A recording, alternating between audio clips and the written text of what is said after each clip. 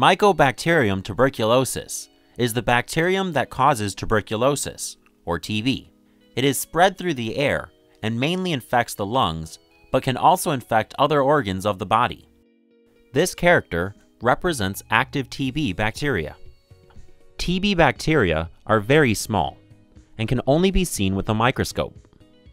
In this animation, we show them much larger than they really are, so you can easily see them. Symptoms of active TB disease include a chronic bad cough, pain in the chest, or coughing up blood. However, some people who are infected with TB carry the bacteria, but do not show these symptoms. They will appear perfectly healthy. This is called latent TB infection. This character represents latent TB bacteria. Unlike active TB disease, latent TB infection is not infectious to others. The immune system successfully fights the bacterium and holds them in check, preventing the spread of the bacterium. This character represents your immune system. Your immune system defends you from diseases. However, latent TB infection still poses a risk to your health.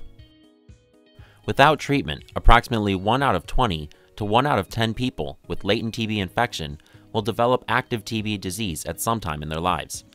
This is 5 to 10%.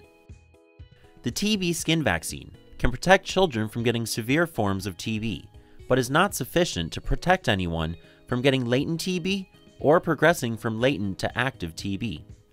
Children under 5 years of age are at increased risk for developing active TB disease after TB infection due to an immature immune system.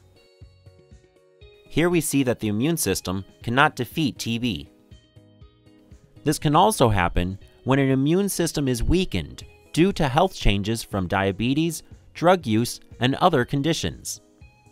For people living with HIV, especially those not taking HIV medications, the risk for developing active TB disease is considerably higher than for persons with other conditions. This character represents HIV. HIV is very small. It can only be seen with a special type of microscope. In this animation, we show it much larger than it actually is, only so you can easily see the virus. Latent TB infection can only be detected by your doctor or healthcare provider using a tuberculin skin test or TB blood test. You should get tested for latent TB infection if you're living with HIV or you've had contact with other people with TB. You should also be tested if you're receiving dialysis, receiving anti-tumor necrosis factor treatment, getting ready for any kind of transplantation, or are affected by silicosis.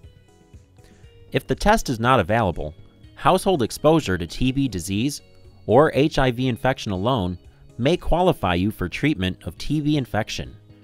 Check with your provider to see if tests for latent TB are locally available and whether getting tested for latent TB is right for you. If indicated, they also will be able to tell you the best way to treat and manage the condition. Together, you and your healthcare provider can beat latent TB infection and prevent active TB disease.